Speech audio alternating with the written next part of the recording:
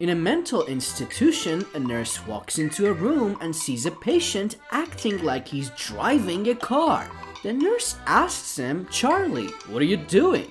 Charlie replies, "Driving to Chicago." The nurse wishes him a good trip and leaves the room. The next day, the nurse enters Charlie's room just as he stops driving his imaginary car and asks, "Well, Charlie, how you doing?"